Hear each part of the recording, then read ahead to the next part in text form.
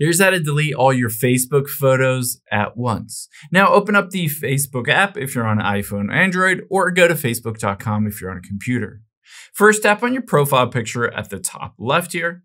And now next to edit profile, we're going to tap on those three dots next to it. From here, you'll be able to see midway down is your activity log. Just tap on the activity log. And now we need to filter this down. So tap on your Facebook activity at the top and then tap on manage posts. This will show you all of your posts, but you also need to filter down to the photos and videos. So from here, we're going to tap on filters at the top left and then tap on categories here.